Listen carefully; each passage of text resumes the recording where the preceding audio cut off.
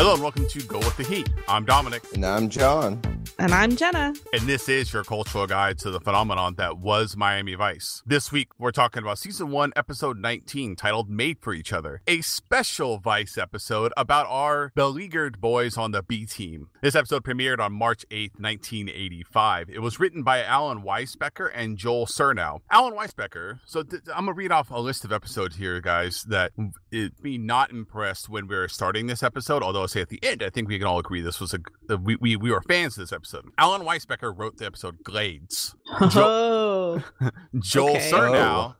Joel Surnow wrote Cool Running, Calderon's Return, Part 1 and 2, The Great McCarthy, and Little Prince. Okay, so Joel, I clearly respond well to. Like, that explains a lot about my feeling for this episode.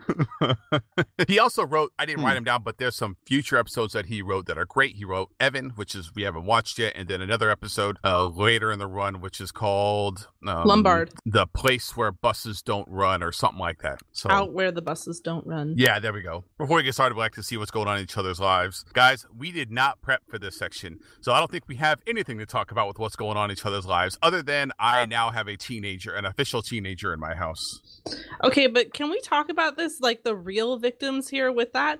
I'm having a crisis. She is a teenager. That means I'm old. Like, you can at least look at your infant daughter and lie to yourself and pretend that maybe like you're still young enough to have, like, you know, infant kids. No, I am getting old. You realize that both of us are probably muted on her social media pages. I was telling her on her. Yeah, I'm not exactly father of the year when it comes to keeping mindful of the things that I say out loud. So I did drop some bombs of like, you're only a couple years away from being tried as an adult, and similar things along those lines. What fantastic fatherly advice that you just... I like that you assume that she is at risk of criminal behavior, so you want to let her know. Like, start saving for an attorney now. Only a matter of time.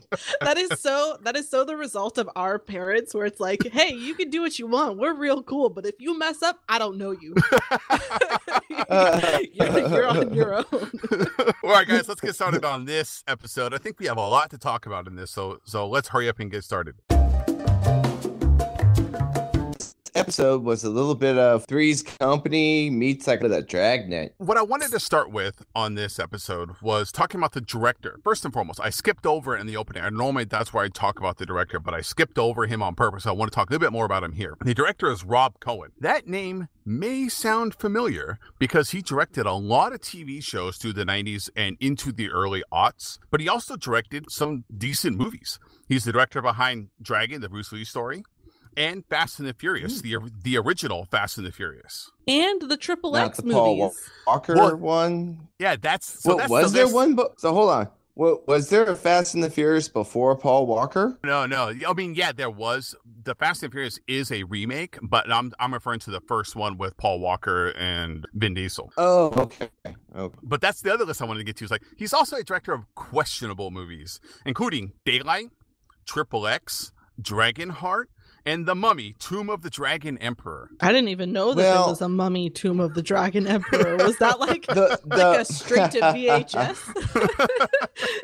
The Mummy series actually went on a lot longer than any of us realized, but it was just a cash grab for, I think, Disney. Yeah, I shouldn't know any of that. I'm sorry. Once again, John, you live up to your definition on our About Us page. No reference is too far. Yes. Despite the bad list for Rob Cohen and then the worrisome writers in the beginning, I think we were all really surprised at how well this episode turned out. Let's get to the opening. In the beginning of this episode, we open up with Sonny and Rico. They're working. They've been working undercover clearly for a while. They're talking to a big time counterfeiter. So big time, in fact, that he doesn't even count the money. He just weighs it because that's easier. He prints so much money. I'm kind of happy because the episode starts with a little soul with the music. Barrett Strong's money, that's what I want, you know? So you start out, you got a little bit of old music going, and it's just an incredible open. Yeah, I mean, I think there's a little bit of everything too. going. Yeah, there's a couple of great quotes too, where Sonny says the stuff is Dakin, man. And then the counterfeiter says he uses stereoscopy, and Tubbs replies, that's molecular analyzation of matter through laser light. Read a book sometime. The only thing that I got from the opener was that we finally learned Switek and Zito's first names. We finally get to, although I still don't refer to them in their first names. I don't call them Larry. No way, they're Larry and Stan for sure. From now on, that's who they are. So I think the only problem I have with the open is a little small one, a little nitpicky. Isn't counterfeit money? Isn't that the Secret Services territory? Like, like, isn't this out of Miami Vice's jurisdiction? Okay, but like Miami Vice is also taking on international drug cartels. Like, they're I feel like they easily blur the lines with, you know, FBI, CIA, IRS. I'm just saying, I'm pretty sure the Secret Service is pretty quick on that. Like, you know, I've heard about them showing up for like one counterfeit 100. Yeah, exactly. Well, this is like a big time bust, right? Because they're doing a review on the money. They're meeting with Artie, who's the counterfeiter, and he has got a couple guards with him. And then the entire Miami Vice team and the Miami PD show up. Zito and Switek are stationed across the street in like a convalescent home, maybe, and they're like posing as old people because that's where they've been stationed, like to spy on what's happening there too. And I will say it's eerie. If you look up what Switek looks like, the actor who plays Switek now, it is eerily accurate how they made him look in this episode, in this open. Dominic, all they did was spray paint his hair gray. Well, when the cops come pulling up, Artie runs over to a switch. He turns it on. The sprinkler's turned on, and we find out that it's actually gasoline. It's not water coming out of that. That must have took quite a bit of finagling, because I have a little bit of experience in plumbing.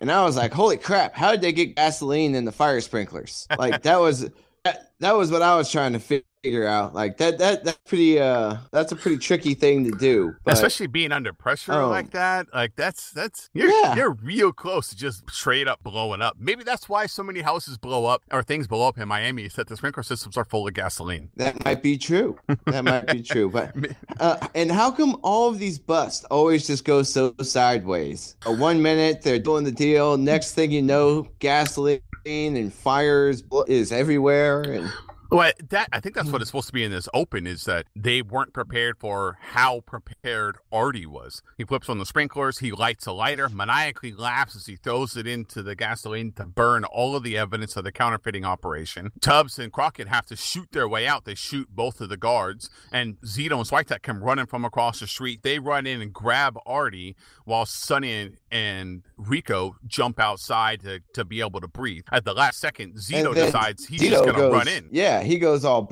Burning Man and just runs in there, comes busting out through the window with the counterfeit money so that they could save the case. He's just like, he barely makes it. And you can see in the beginning, like, the setup for this, like, because Switek is super concerned about Zito, more so than anyone else. And he goes running to his aid when he busts out the window with the cash. Zito says he burned up his fingertips really bad, and he's able to rescue their prosecution on Artie. And then we go to the opening credits. Fun fact for the opening credits, there are 2 girls wearing Miami Vice staff jackets in it. Really? Yeah. I didn't notice that. It was like this is the only time that it happens. Oh. Yeah. In the original broadcast of the episode, 2 bikini-clad girls walking down the steps in the intro are wearing Miami Vice staff jackets. They removed it from everything in syndication, from the DVDs, everywhere. Okay, yeah. Well, I'm going to have to go find that. When we come out of the credits, we go to driving. Zito and Switek are driving home. Switek is driving Zito home, I should say. Zito's hands were all bandaged up from when he grabbed the counterfeit cash. And one of my favorite parts, because I watch everything with subtitles on, and it's on the subtitles, it says, when Switek is driving, it says, singing nonsense. And I think that pretty much sums up Switek. They're talking about the bust, and this is when we find out a little bit more information, because they mention it in the open. When they find out a little more information here, that Darlene, Zito's ex-girlfriend, is now Switek's active girlfriend, and she's moving in with him. Which is really weird, right? I mean, I realize that that's like the point of the episode, that it's supposed to be strange, but for how much they're like madly in love with one another, isn't that like bros have a code for that, don't they? It is really strange that not only are they friends, but they work intimately together. They just really want to share all the same things. It's as close to being with one another as they can get, right? Let's talk about how the episode goes all Fight Club, with Zito being blown up, and then Switek offering for him to come stay at his house down on Paper Street. Okay, but wait, there's actually a really good but total dad joke in there that they salvage the mailbox and Switek pulls it out and it's the gas bill. Yeah, like, so that's what the gag is that, because we have mentioned that when they pull up to Zito's house, his house is, I mean, it's not on fire, it's burned to the ground essentially, and the fire department's there and they say, like, oh, it's a gas line break, burned down his entire house, and he lost his fish too, which is really sad. It makes me really hate Darlene later. Oh yeah. And then he grabs his mailbox, so Switek grabs his mailbox, opens it up and pulls the gas bill that out. It wasn't Darlene.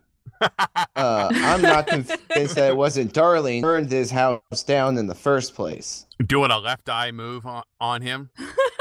She seems to be pretty crazy the further we go through the episode. Yes. Oh man, the limited audience that's going to understand that reference. The crossover people old enough to know what you're talking about, and also see, Left Eye was in TLC, and she was dating Andre Rison, who played for the Falcons. So they go straight from Zito's place and they go back to Switek's place. So he lives in like an apartment, probably a townhome. Yeah, it looks like some kind of condo or something. Mm-hmm. They're walking up. A moving truck is moving in Darlene's stuff, and a giant moving truck is moving in her stuff. And then on top of that, Switek's stuff is all outside. And we've known from before that Switek likes Elvis, but we hammer it home here. Switek really likes Elvis. Oh, yeah. He's a whole shrine. Oh, yeah. I think the only thing he likes more than Zito is Elvis. And this bitch puts up a picture of Princess Di in place of that. Like, are you serious? That's instant grounds for removal. It gets the episode gets very sitcom-y in these scenes with Zito, Switek, and Darlene. It's very Three's Company, and then like when he takes her in the room and they're arguing, and he's arguing with her about throwing his stuff out, it's very bam boom straight to the moon, type stuff. So it got very sitcom-y. And I'm glad they only did it in small portions. You're right, though. It was really weird. Switek is like there were a lot of moments where he's interacting with Darlene where I felt really uncomfortable. Like later on in the episode when he comes home and she's like, I'm not gonna like it. Like he sweeps her off of her feet and starts taking her into the bedroom. And she's like, fine, but I don't, want this. And he's like, okay, I'll be quick. What about the fact that Larry's constantly coming into their bedroom? They clearly only have one then later bathroom. In the episode, Switek can't get it up because Larry's not there. Yeah, that's what I'm saying. It's like, I think that's why in that scene Jenny's talking about, it's like he's trying to compensate for the time where he failed to deliver. Anyways, I don't want to spend too much time on this scene where they first come in. There's the two highlights from here are she's moving all of his stuff out. Darlene's being a total bitch too. She sees Zito and Switek's like, hey, look, he's coming to stay with us. His house burned down, and Zito says, I even lost my pet fish. And Darlene's like, that stupid fish, bitch. Yeah. And then they close the door and they start arguing, and she's like, he can't stay here, and blah blah blah. It's like you're saying, John, it's very sitcom-y. The next day they go to we come to the precinct this next morning. The ladies even got Zito a gift. They're waiting for Zito to come in to give him a gift. They're all joking about it's like an inflatable house, or Crockett says it's gonna be really hard for him to live inside of that box. Castillo. And I think this is the only real interaction we get with the ladies in this episode for the most part. I think at the very, very end at Noogie's wedding. Yes. Oh, yeah. Get there. That's right. Oh, man. We've got so much ground left to cover. Castillo comes in. It sounds like they're kind of desperate for work. They start talking about this guy named Costelada. And he's apparently he had gone to Mexico, but something happened with him in Mexico, so now he's back in the U.S. He's a big runner of stolen goods. So they feel like they have an opportunity here. They could flip one of the retailers, be able to get undercover and break down Costelada. And then Zito volunteers, like, hey, we know a guy.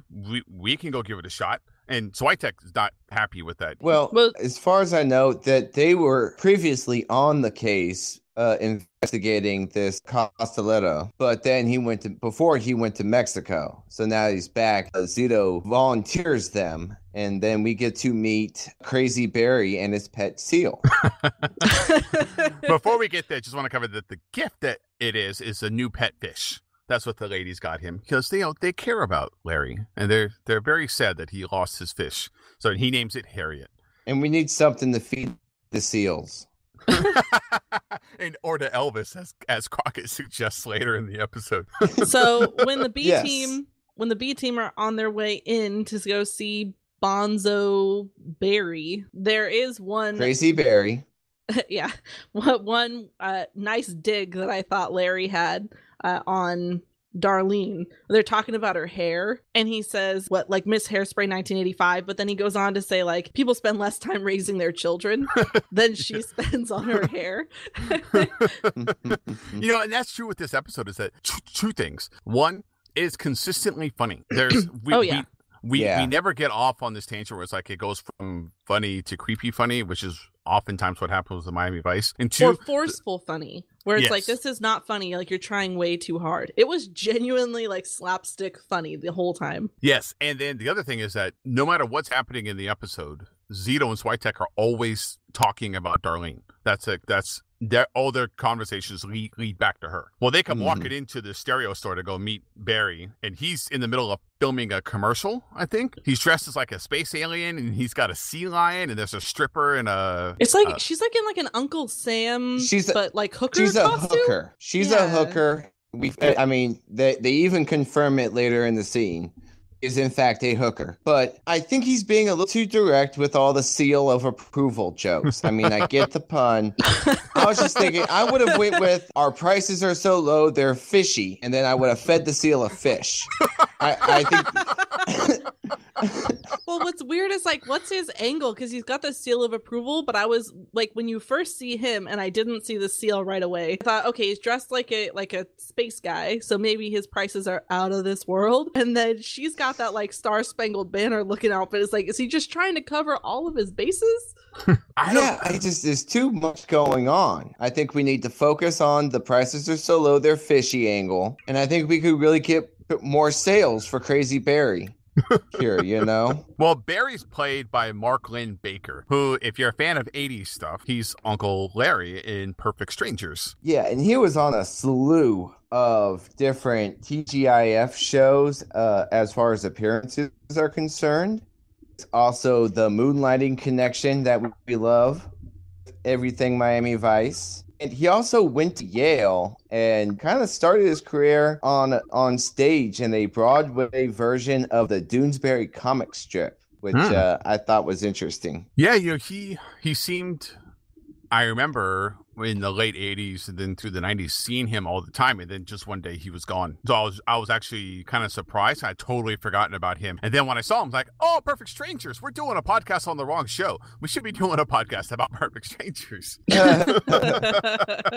Well, what brings Zito and Switek here is that they're going to try and work an angle undercover. They're going to go talk to Barry and see if they can set up him to buy stolen goods, flip him as a retailer to get to Costelada. But the stripper or the hooker recognizes Zito and Switek, which Switek asked Zito's like, hey, didn't we pick her up before? And Zito's like, no, because Zito's just having a bad time. He can't remember anything. His house burned down. He lost his fish. His ex-girlfriend's living with his best friend. So, of course, they did pick her up. She recognizes them and tips off to Barry in front of them, like, you don't want to buy anything from these guys because these guys are cops. When they're leaving there, they go sit in the car. They have a little tiff, and then they start thinking about, well, who do we know that can move or buys and moves stolen goods? And only one person can come to mind. The Noog Man. The Noogie. Of course, they leave straight from there. They go to see Noogie, and Noogie does not disappoint. They go to him. He's at a strip club.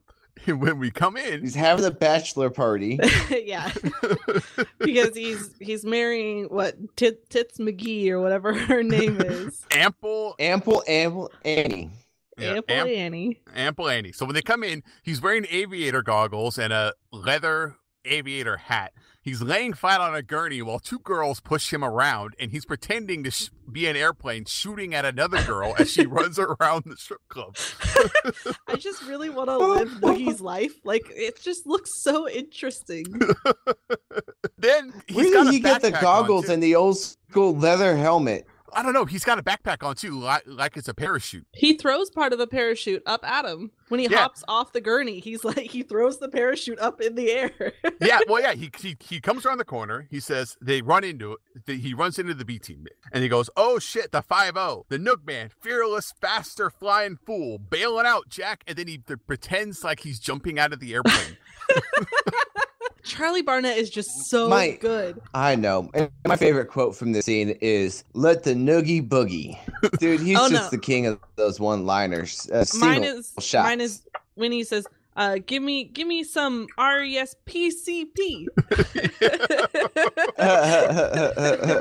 Well, we see, though, for a brief second, they tell him, "Hey, we know you should help us." And he's like, "No, I'm not into that kind of stuff anymore." They're like, "Okay, let's go back to your place and see what the serial numbers are on your registry." And he drops the character for a few seconds because he's really tired of dealing with the Vice team. He's like, "Come on, man, like why you guys always gotta do this to me?" And you realize, like, for just a brief second, like, they really take advantage of him. Oh yeah. They're constantly putting him in danger. And the guy's getting married, man. Like, lay off. He concedes like he's gonna help. They leave, so the B team leaves, and we cut to a man stalking around in the bushes, and he's gonna break into this door. And you can tell right away who this person is. So excited because of the light reflecting off of his thick glasses. It's bumbling crook that is Izzy Moreno. Yay! And my Izzy notes Moreno are just is robbing a God. pet store. There's some great quotes Noogie in here too. And Izzy in this episode. Like, I want every episode from now on to be Noogie and Izzy. They're the best team ever. Of course, it's Izzy. He has a crowbar. He tries to break it in the door. He drops the crowbar. Then he gets in. He knocks a bunch of stuff over inside of there. He goes in. He's the worst crook ever. He claims that he is there. Hold on. He claims that he is there to teach the parrots how to speak English so they can get their citizenship. Yeah, he says he's gonna give them he's gonna teach them a different English so they can meet their language requirement, and it can help them with his migration card. Yes. And eventually, why is he robbing a pet store? How much money do you think pet store could have? So I don't know. The B team they're pressing on him, right? And he eventually cracks. He says, "I'm a man of no convictions." But he's talking about how he's been indicted but never convicted. But it's like a nice double play. Like, it's so nice that everyone but the actual squad seems so talented at riffing.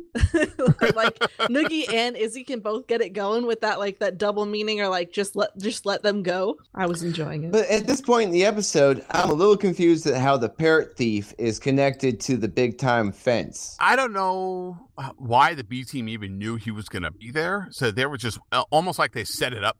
Like maybe they called, like they let him know that it was an easy target. That way he'd show up there. So that's the only question I have on this scene is like, how did they know that Izzy was going to be there? Yeah. And I mean, did Noogie tell them that he was going to be there? Because I mean, they already employed Noogie, so I didn't understand why all of a sudden they knew Izzy was going to be there, and also what his role was going to be. I mean, obviously it's very entertaining later, but I just didn't seem necessary for the plot. But that becomes one of the issues later in what is quite possibly one of the best scenes in that breakfast scene. Well, that's coming up next, because they set them up, right? For them to both not know that each other is working it as the lead, but they ask them both to put feelers out. Yeah. So we have a brief scene where we see Costelada for the first time. It's his place. He operates out of a yacht. We meet a very fantastic bodyguard with a great chin strap beard and a Raleigh fingers twirled mustache. Oh my God. Why does he not have a big old time bike that he rides around on? The only thing we get seen other than the old timey bodyguard. Because later on, when his other bodyguards are walking around on the boat and they're in those like high-waisted but they're like booty short swimmer shorts, and they look like they could be doing some calisthenics with the old rounded barbells. Yes, he's my favorite henchman. Eggs and steak and steak and eggs. Anyway, Costelada, he comes off as like legit. He gets on the phone with that guy and he just starts breaking down like, okay, like you don't want to pay me? Well, how about I also like, I think I know where your kid goes to school, what kind of car your wife drives, where you live. Like he's legit kind of scary, seems to have his crap together, which is a stark contrast to the child that we find later in the episode. Yes. Yes. Then we go back to Switek's place. Darlene and Switek are laying in bed. Zito comes out of apparently the only bathroom in the place, and he's just in his tidy whities, like the bikini cut underwear. Yeah. Oh my God. Yeah, I don't want to spend too much detail on this exact scene because it's. I think I can summarize it for us. Basically, Darlene's whispering it to Switek's ears how he can do so much better than Zito as a partner. He could even be police chief. And police chiefs, do you know what police chiefs get, Dominic? They leave it up to us to infer, but I'm pretty sure police chiefs get blowjobs. So the scene ends with Zito cock blocking Switek. Yeah, he puts on, they watch TV for a little bit with Elvis, and then he's like, he's doing his laundry in a bucket. So very, very Zito, you get reminded pretty often this episode is that he is very much a single guy. He lives a single guy lifestyle, which is cramping the style of Switek and Darlene. But the next morning, everyone's up and they're having breakfast. Switek is cooking eggs for everyone. They're sitting inside of a little tiny kitchenette and they're having breakfast. And there's a knock at the door and the door just flies open and in comes Noogie and Izzy. And they come flying in, arguing over who has jurisdiction in this case. Right. Yeah. And Izzy immediately sees the little mini TV and puts on Leave It to Beaver, and they just sit like a happy family. Darlene at this point has stormed out because she's just wait. bitch. You're skipping over the most important part.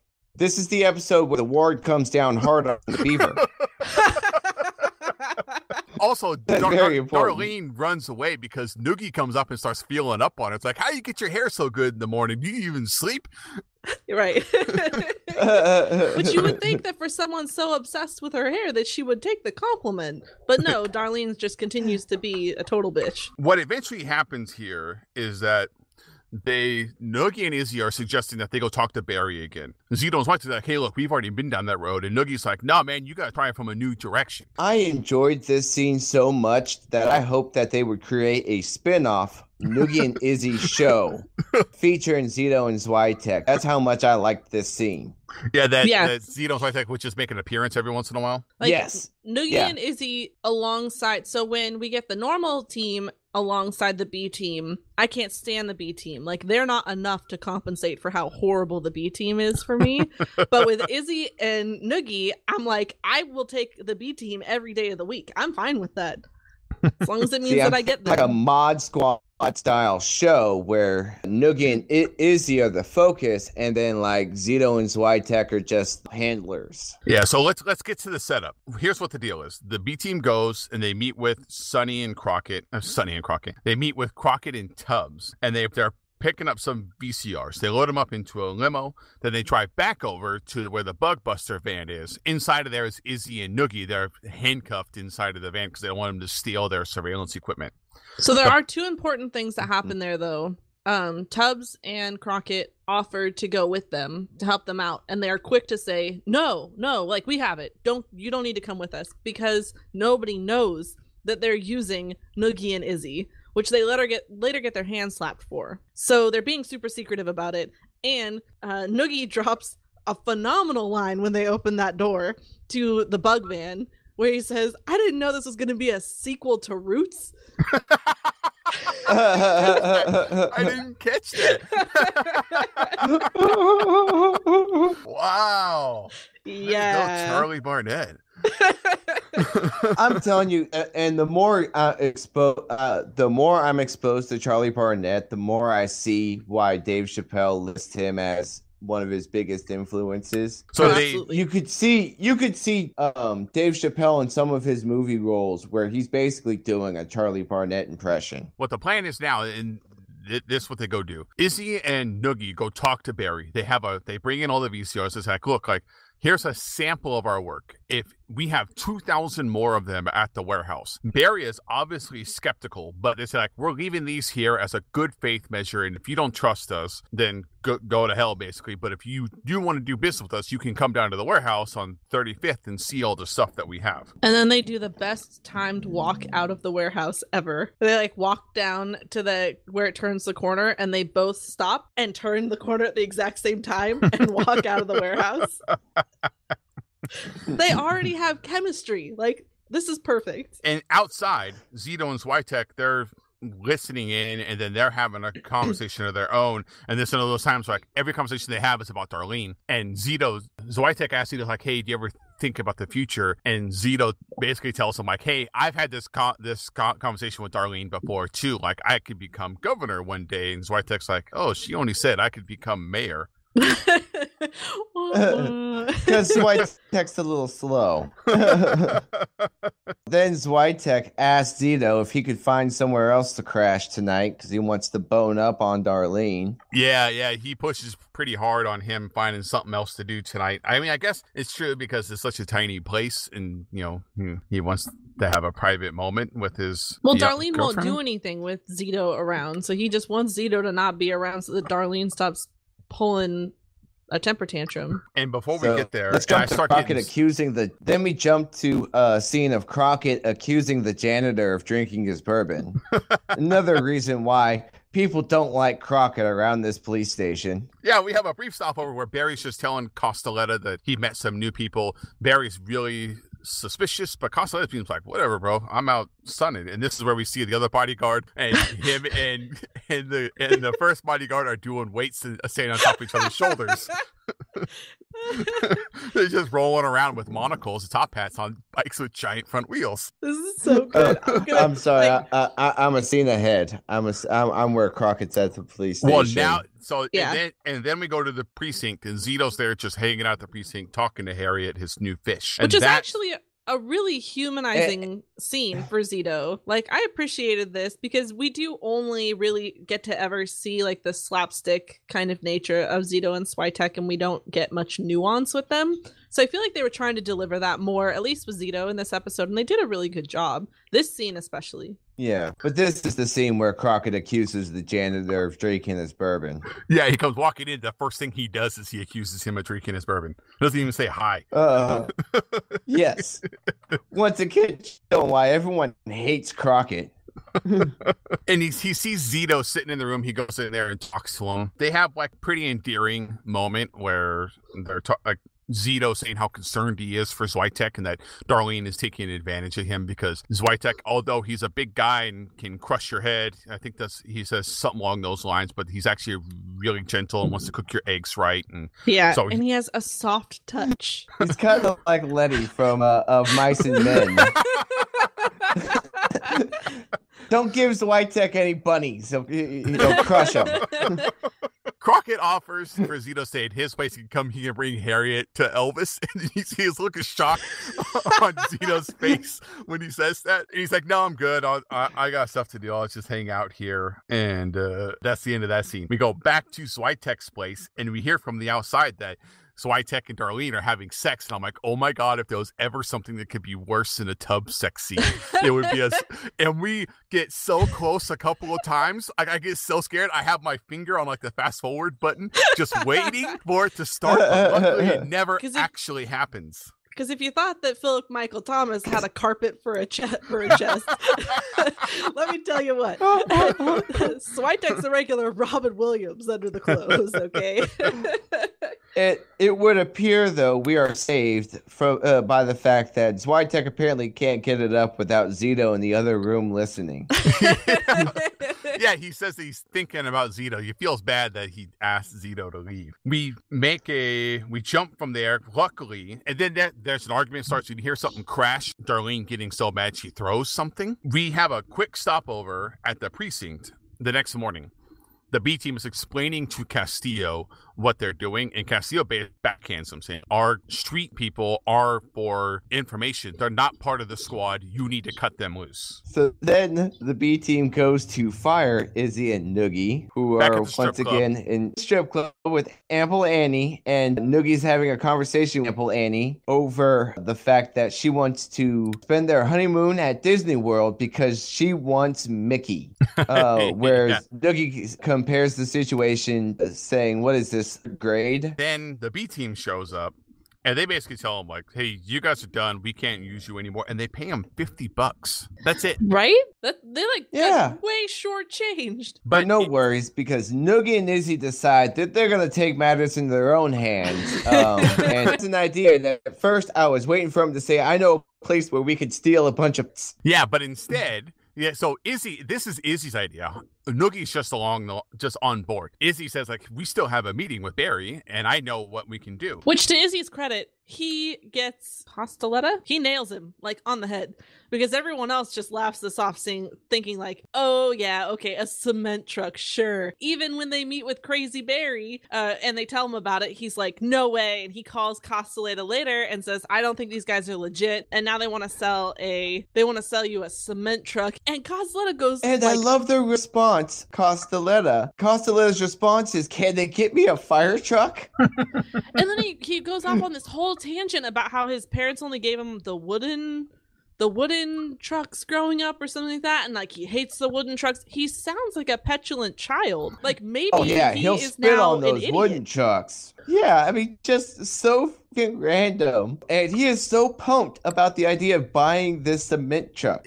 This moves really fast. We see the cement truck. They set this deal up with Barry. Barry calls Costelada. He's like, absolutely, I want that fucking truck. Set this deal up. Now, Izzy and Noogie need to still steal the truck. They haven't stolen it yet.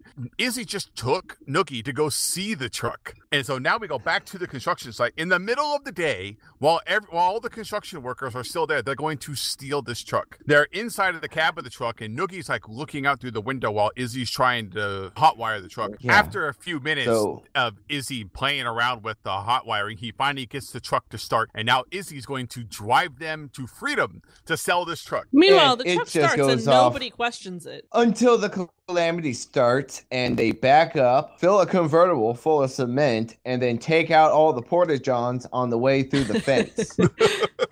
Like, then people notice. Who parks their convertible behind a freaking cement truck? Like, why would you do know, that? But I'm going to be completely honest with you. As someone that works in the construction industry, they wouldn't even have had to hotwire it, because typically we leave the keys in the truck so people can move it. Construction site. It's significantly easier than you think. Yes, extremely. So, and those things are made for people who barely graduated high school to be able to drive. So this is kind of believable. True. And they do cause a lot of mayhem before they get out of there, and they have a little celebration. But this is when the bad stuff starts to happen. Now that Zito and Switek aren't working with Noogie and Izzy, they show up back to Barry. They catch him as he's leaving his store. They're like, hey, you know those guys? We know that you're in possession of stolen goods. Remember those guys that were offering to sell you VCRs? Barry's like, they're cops? And they're like, yeah. They don't say yes. They just say, like, we just know that you're in possession of stolen goods, and we want a meeting with Costelada, or you're going to prison for being in possession of stolen goods. Barry concedes and says that he'll set up a meeting for tomorrow. Then we go over to where they're actually, now we jump to where Noogie and Izzy are going to sell the truck. And as soon as I heard it, I was like, oh my God, they're going to get Izzy and Noogie killed. Yes. Right. So it jumps to Costelada is like bouncing like a small child in the front seat of the Vroom, vroom. He's like of the cement moving truck. the steering wheel. He's pretending to talk into the CB. He's jumping up and down on the seat. And he tells the guy, hey, pay him. Like, I want to get this done. I'm ready to buy this thing. Like, he's so excited. And one of the guys gets the call from Crazy Barry, tipping him off that they shouldn't be working with Izzy and Noogie because they are undercover. They're cops. And so the team turns against him. Yeah, and I feel so bad for those two because they worked so hard. It took so much work to get to this point where they were actually going to make a whole bunch of money selling that truck. And now it's just with the incompetence of the B team put them into jeopardy now. And I love the fact that it went completely away from trying to bust Costelada to just, hey, we can make a crap load of money selling this cement truck to this guy. So it jumps to the guys. They're tied up. They're trying to spit whatever game they can on Costelada's boat. True, but just one second before we get there, because we do have a stop off at Switek's place. Oh, that's right. Yeah, so Switek comes home and he comes in and Darlene's on the phone and you hear her talking on the phone and she says, she's talking to another person. She's like, yeah, I miss you too. Oh, Stan, he's just a friend. And then Switek comes in and she goes like, oh, what are you doing home so early? And she hangs up the phone really fast. So she's clearly cheating on him too. I can't stand her. She's so awful. Well, yeah. We don't have to deal with her anymore because Switek decides to tell her to take a walk. Which is so weird because Zito comes busting in it and is like, he interrupts them again, right? Which, yeah, sure, whatever, it's annoying. But so like I can understand her initial annoyance, but then he's like, we gotta go. Like they got Noogie, they got Izzy, like we have to go. And Stan gets up and he gets ready to go, and she's like, if you leave, and he's like, this is my job, and she's like, you can have other jobs. If you leave with him right now, like I'll be gone. Like what the hell? Exactly. And I was actually happy we got here because right before then, Switek throws her on the bed. She says that line like, this is so tawdry, you can do it, but I'm not gonna like it. And he's like, it doesn't matter to be fast. And he jumps on top of her, and I'm like, oh my god. But luckily Zito comes running in at the last second. Right. So he takes hands down her the a Princess picture Di. of like if Princess Di. I would have said Dolly Parton. I had no idea. Well, that's offensive.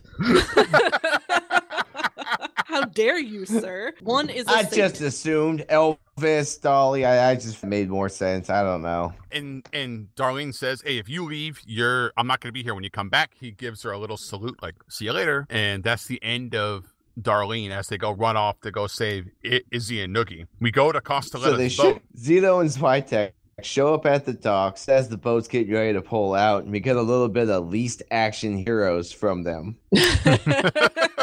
I was a little worried that Stan wasn't going to clear that jump, not going to lie. And this is, Jenna, what you were talking about is that Noogie and Izzy are dropping every line they can to try and get out of whatever punishment's about to come down. Well, what's so funny is that Izzy's like, go ahead and try me. I beat every kind of interrogation there is. And then he starts listing off random things, and it goes way off.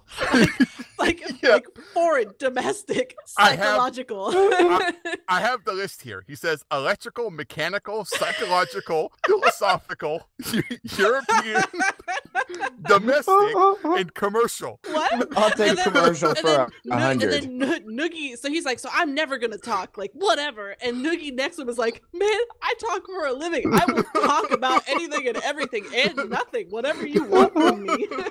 So what I love about this scene is that it ends up in very B-team fashion. Where they shoot a couple guys, bust in to try and save the day, and Noogie and Izzy already have Costelada at gunpoint. So it's like they don't even really fully save the day, you know? No, they caused enough action to happen. That way Izzy and Noogie can get the upper hand on Costelada. But see, the B team specialty, just causing a distraction.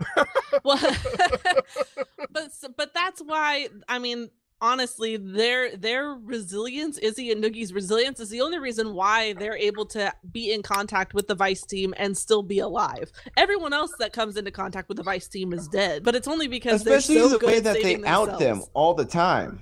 Oh yeah. Now we get to the last scene of the episode. They've captured Costelada. We got the police story out of the way. That's not what we're all interested in, though. And we've summed up the Darlene story. That's all done. Darlene is now out of both of their lives. We go back to the strip club. And the Noog Man is getting married. So let's finish up this story arc and make sure there's a happy ending for Noogie. So Noogie and the Noogie's having an amazingly 80s wedding. Right? Like, he's incredibly nervous, and he's waiting on Izzy. And Izzy comes running in at the last second, and he's like, you didn't tell me that pawn shop had an alarm system, man. He's broken in and gotten the ring for this sacred event.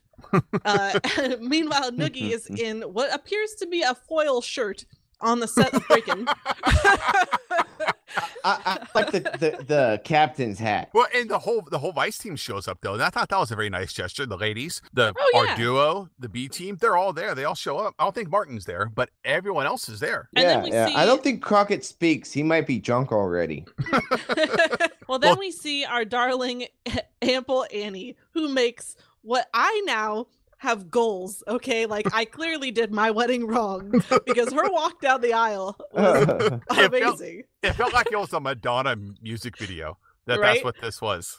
So she's in a couple layers of, what is that? It's like that fishnetty, goes underneath dresses to give dresses like volume. Well, why am I asking you? Of the three of us, I'm the one that should know. She's wearing the material, like 4 skirts that goes under it to add bulk. And she's got like a wraparound top situation and gloves. And she starts walking down the aisle and stops and starts doing a dance. And Noogie looks like he's having a fucking stroke at the altar. He has the most intense face and like can't handle himself. And then Ample Annie's clearly a workaholic, I'm telling you. And then as we end the episode, we just pan back and there's the B team, Zito and Switek are standing in the back, and they basically just say like, best friends forever, right? And they're like, yeah, best friends forever. And then the scene, the episode ends. So good. We spent some extra time on this episode. Let's get over and talk about the music from this episode. There's a couple songs here that are worth talking about. Yeah, music today. We have a few choices and then something, a little extra note about a guest star that I'm going to include in the music section. So let's get started with the very beginning of the episode, a song by Barrett Strong called Money, That's What I Want, off of his 1959 album, Oh, I Apologize. It's an old one. It's an old one. And actually, Barrett Strong is very famous for writing songs with producer Norman Whitfield all throughout the Motown era. But this particular song is, it's kind of funny. Written by Berry Gordy, who is the originator of Motown as far as he owned the Motown label.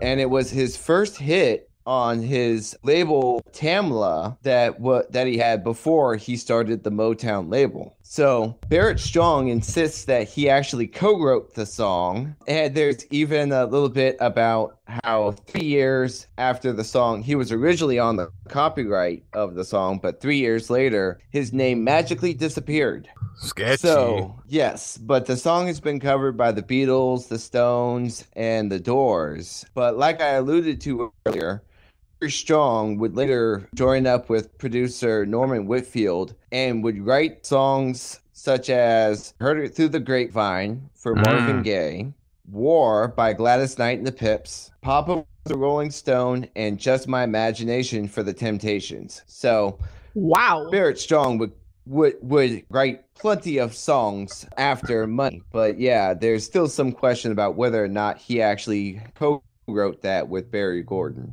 So it leads us to the other music in the episode. Both songs by Elvis Presley, one in Treat Me Nice off of his 1957 Jailhouse Rock album, which was also featured in the film Jailhouse Rock and debuted at number 27 on the Hot 100. And then Elvis Presley's song Rubbernecking off of his 1969 album Don't Cry Daddy, which was featured in Elvis Presley's film Change of Habit, and also used in a series of 1984 Denny's commercials, which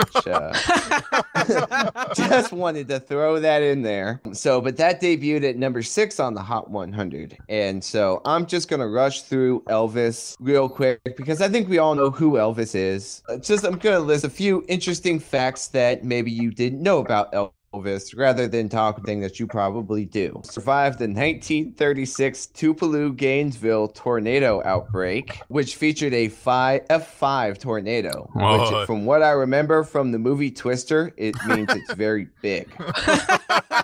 So, Elvis's father was arrested and jailed for 8 months for knitting or forging a check when Elvis was a child. Knitting a check?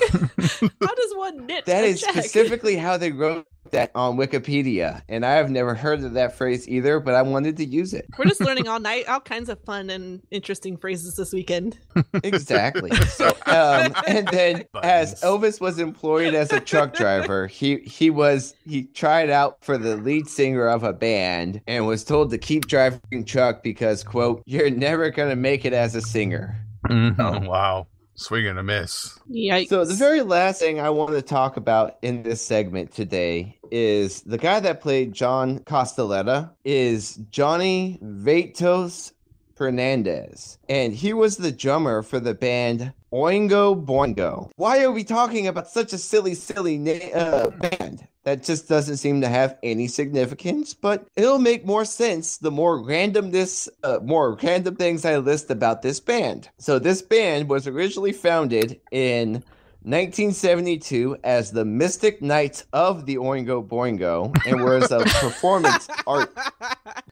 performance art group. Hernandez joined the band in 1978 when then frontman Richard Elfman shifted the band's interest toward more of a Frank Zappa theater comedy troupe, and the band would continue on that style until Richard Elfman's younger brother Danny Elfman would take over as lead singer. Danny Elfman. Why do I recognize that name? Yeah, why does that name sound familiar? So this is where this band becomes important because Danny Elfman takes over as lead, and Danny Elfman is famous because he has pretty much written every score for every Tim Burton movie. He also is the creator of the Simpsons theme. Wow. And he's just he's a film composer, I mean, everything, even now, Avengers Age of Ultron, he did the score for. Oh, whoa. Well, Danny Elfman is he wins every year. He wins Emmys for the music he does for these songs. But what is even more interesting is about the Oingo Boingos, kind of some of the random things that they were involved in. So, one, the name Oingo Boingo is inspired by an episode of Amos and Andy that featured a secret society called the Mystic Knights of the Sea. They were on an episode of The Gong Show, which they won in 1976. Their one really big hit was Weird Science, written for the movie, the John Hughes movie, Weird Science. That's where I know them. So, but by then, they were just going by Boingo. They had dropped the Oingo part because that's ridiculous. So, and they also did the song Good Goodbye in the Fast Times at Ridgemont High soundtrack. Wow. But they were also featured as a band, as extras in the 1977 movie, I Never Promised You a Rose Garden. Was also the band in the movie Back to School with Rodney Dangerfield. So, yeah. Oingo Boingo has deep-reaching roots. Yes, more than you know. So they are more than just a ridiculously named band. Well, that's every once in a while there's a very enlightening version of music, John. And I think I totally forgot everything you talked about before Oingo Boingo. That's perfectly fine. Well, let's head on over and talk about our final thoughts to this episode. All right, John, start us off. I think we all had a lot of fun with this episode. What are your final thoughts? My thoughts is that initially when I saw it was going to be a heavy B team episode, I was really nervous, and I was extremely surprised and very pleasantly surprised that it was actually, more importantly, one of the funniest episodes of Miami Vice so far. I didn't think there could be a successful B team heavy episode at this point, but apparently all it takes is Izzy Moreno and Noogie. It just brings everything up a notch. So I thought it was the funniest episode we've probably seen so far, and I really hope for more Izzy and Noogie pairing together, because I think they make just a great team. Absolutely. Jenna, what are your final thoughts? Because I think that you're going to mention the same thing, that maybe Izzy and Noogie should be a regular. Yeah, absolutely. I mean, I would suck in all of John's comments. That was more or less what I was going to bring to this. I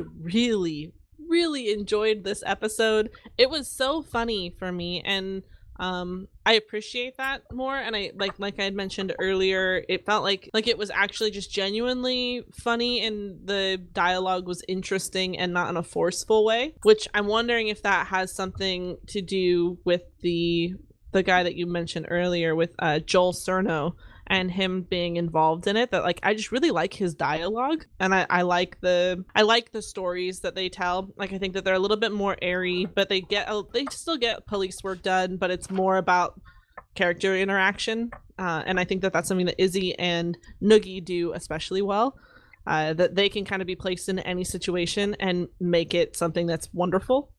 So I'm looking forward to more of it. I would like very much for them to become more involved in future episodes. Absolutely. And I'm going to stand on a little bit of a soapbox here with my final thoughts on this episode. This is a classic Miami Vice episode. And earlier this week, I was talking to the super fan that I live with for Miami Vice, and she was talking about the end of the show, that by season 3, Michael Mann has disappeared. The main showrunner has become Dick Wolf, and the show becomes extremely serious. At this point in the run of Miami Vice, what makes Miami Vice different is that it cannot be so serious all the time, that it can be funny, it can introduce funny characters. Noogie and Izzy making routine appearances are an integral part to the Miami Vice experience, that the B team, even though we don't always like their humor, that there is humor in the show. And my soapbox stance is what I think is wrong with TV now. You look at shows like CSI or Criminal Minds or any of the other detective cop / like Chicago Fire, any of those types of shows, it is the most disturbing stuff you will see on TV.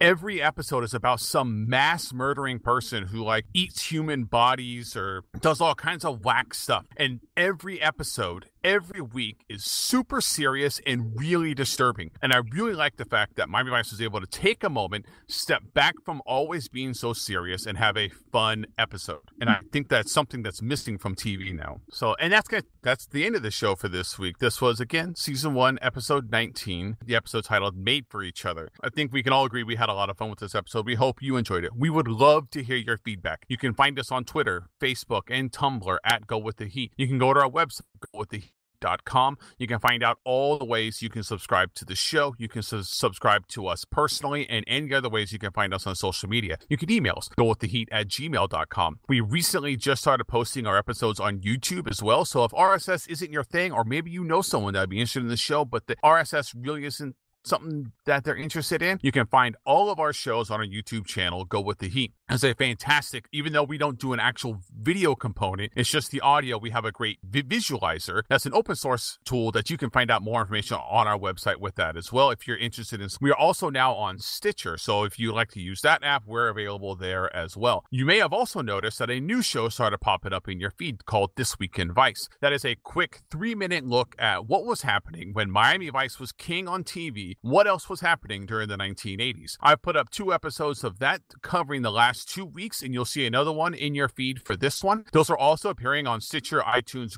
Google Play, and on our YouTube channel. I would love to hear your feedback on that show as well, if you'd like that to continue to happen. We appreciate you for listening as always. Thank you for subscribing, and we'll see y'all next week. Bye, pals. And with that, goodbye.